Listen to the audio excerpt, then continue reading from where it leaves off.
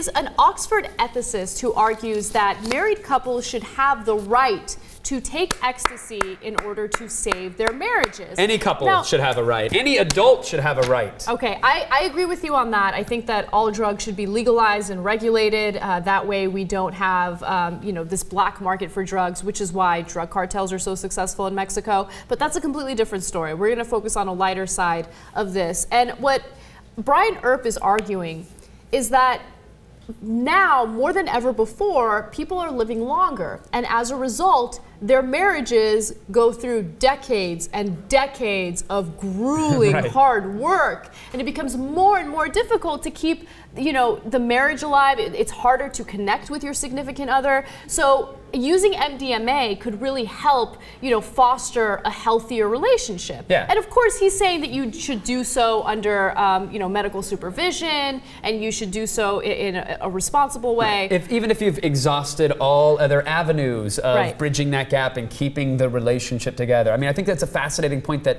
couples are staying together and living longer than ever before. Because, like, I think you even talk like till death do you part. Like, that was an easy commitment to make when it was like, we maybe got like 17 years together. I could handle that. Yeah, I could get together for that. Now it's like 60 years. Right. What are we gonna do? I mean, Lost is done. We've got nothing to talk about anymore. Totally. And think about when the kids are out of the house and you now have to focus on one another, something that maybe you didn't do while you were raising the kids. Sure. You kind of become disconnected. I see it happen all the time.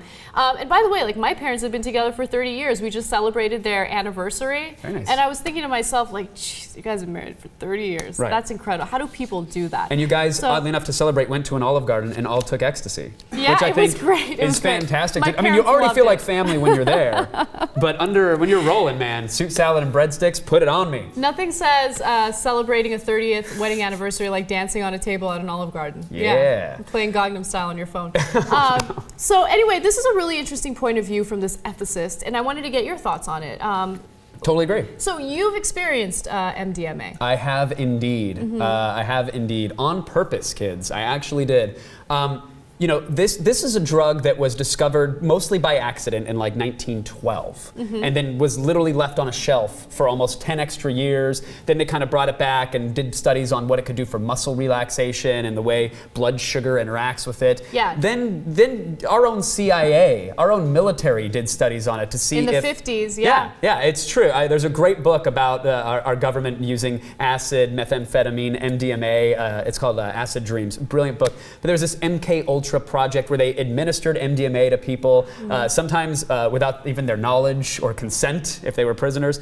And the idea was, well, this can relax them and we can pull out information out of them. It was used as a truth serum. Yeah, and at the same time, these like nefarious, kind of shitty and shady studies were going on. Actual psychiatrists and psychologists were doing studies with them. Relationship behavioral therapists were using it, and they found that because it opens you up and sort of floods your body with natural serotonin, it makes you open to feelings, and it removes some of the walls you may have built up, and it was the perfect therapy drug. Yeah, there were a lot of really shady things going on with the DEA in the mid-1980s. So first of all, interesting thing, when MDMA was discovered, it was by Merck in Germany. Okay, so Merck Pharmaceuticals, you guys are aware of them. And as you mentioned, it was kind of under the radar for a very, very long time. And in the 70s, you know, these psychiatrists started using it, and it became very popular.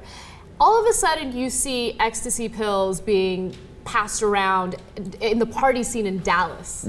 Dallas of all places, right? So people are partying, they're popping the pills, they're dancing to... What's this one got on? A cowboy hat? Oh, that's Texan. Exactly. and it becomes very popular in Dallas. And the DEA finds out about it, and they're like, no, you're not allowed to have fun. So I love that you mentioned the shady studies, because prior to the DEA getting involved in this, there was like one study involving rats, and they were like pumped with like copious amounts of MDMA, and it showed, oh look, it damages them. Yeah, if you get pumped with copious amounts of anything, there'll probably be a little bit of damage. Caffeine, sugar, alcohol, nicotine, anything is a poison if you ingest buckets of it at a time. Exactly, but the DEA didn't care about that, and they wanted to classify it as a Schedule I drug, even though there was proof, because these psychiatrists were using it, there was proof that it had some medical value, but they didn't care. They're going to schedule it as a Schedule I drug. not just in therapy. Like there is documentation that it helped people that literally had stuttering issues. Yeah. They could have a little bit of MDMA, and sometimes it cured that. Now I'm not saying it's not cured. I mean, it would temporarily take care of the issue. I'm not saying that that's its main goal or purpose, but clearly it has some value. And for everybody who's a proponent of couples staying together because the sanctity of marriage, or staying together for the kids, for the health and wellness of a family, why would you ever be opposed to a tool that someone could have in their arsenal to help maintain a healthy relationship? Also, you're absolutely right about that. Here's another thing that drives me crazy. If you legalize it and you regulate it, just like prostitution, right? You can create a safer environment for people who do want to take it. Because right now what's happening is, you think people stop taking ecstasy? People are still taking ecstasy. No, I mean, Kevin just admitted that. It's just mixed with baby diuretic. And let me tell you, that's only fun for like 3 minutes.